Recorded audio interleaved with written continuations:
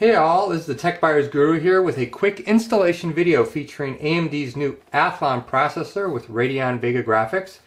Specifically, we have the Athlon 200 GE here.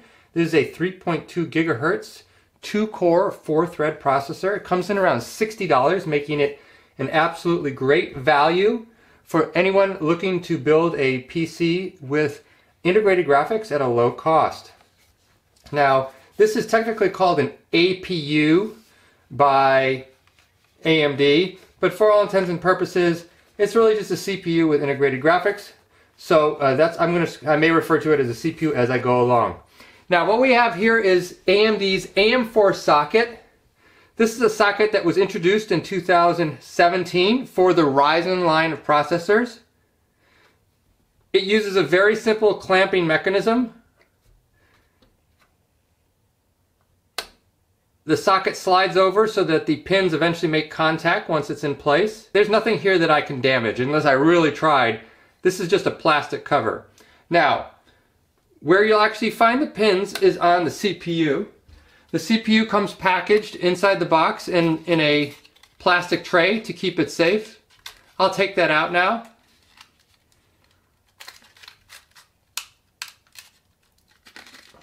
Okay, here it is.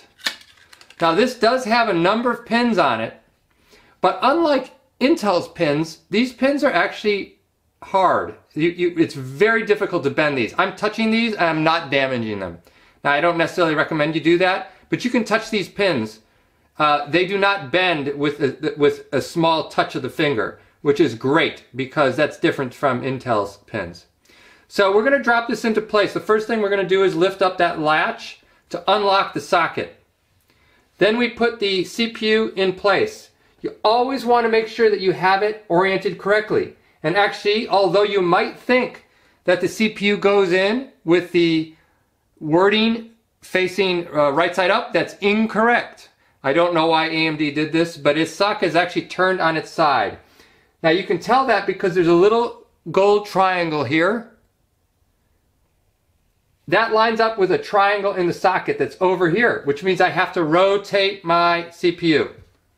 All right, so now the wording of the CPU is sideways, and that may bother some people, but that's how AMD designed it. So I'm going to go ahead and place it in the socket. It dropped right in.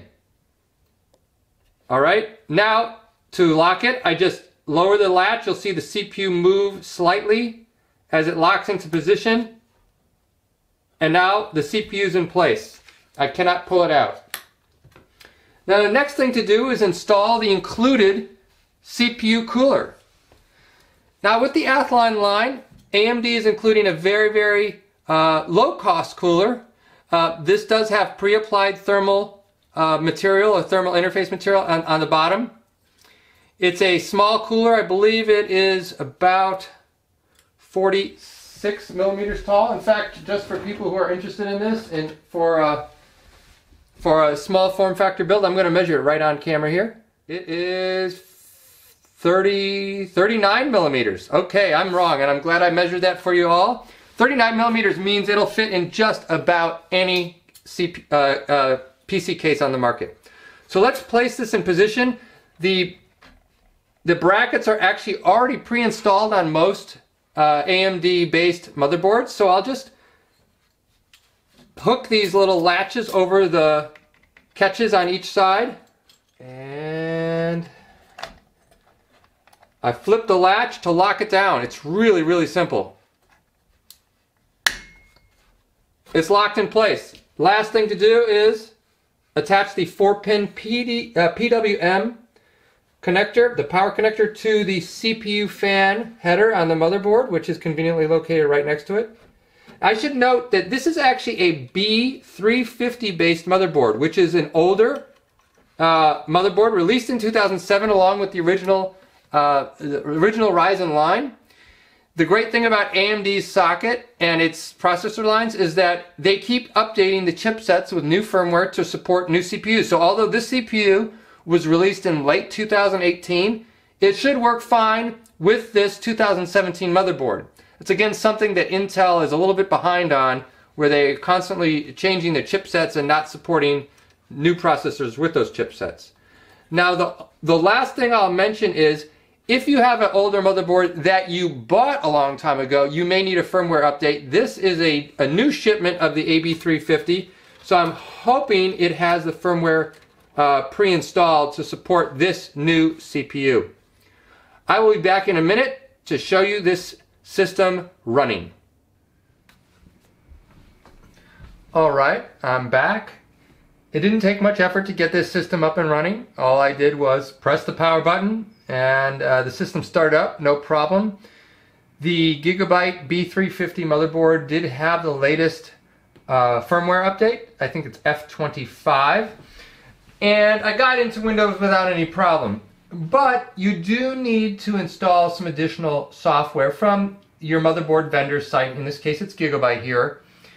To get the full functionality out of an Athlon APU. As you can see, the resolution of the screen is not that sharp. It's defaulted to 1024 by 768. So I'm going to install the AMD Chipset Driver to get the full graphics support from this APU. I've already downloaded it. This is AMD software and direct from AMD. So although it's on the Gigabyte website, this is AMD's chipset software, so you can trust it. Now it's going to be installing the software. It says current software, Radeon software is not installed. So that, of course, is why we are seeing a low resolution display and why the APU is not working at full resolution. Now we can we can install the Radeon software Adrenaline Edition that's here, or download and install a new version. I'm not going to go with that optional version. That might enhance gaming performance slightly, but it's a big download, so I'm just going to go with what we have downloaded. I'm going to do an express install. Now I do actually have a PCIe solid state drive in this system, so it's pretty quick to install. If you were doing this on a hard drive, this would take a really long time.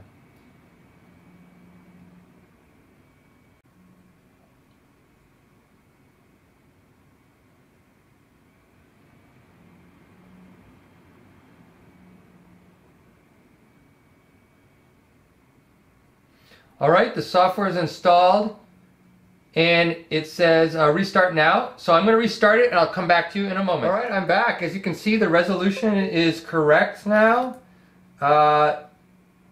It defaulted now to 1080p. Everything's working fine. Let's take a look at the display settings. 1920 by 1080, which is the full resolution of this monitor. So all I needed to do to get my onboard graphics to work was to install the chipset driver. So make sure you do that. It also allows sleep. If you don't have your chipset drivers installed, you actually can't sleep the PC either. So you'll know that that's an indication that you don't have your chipset drivers installed on your system.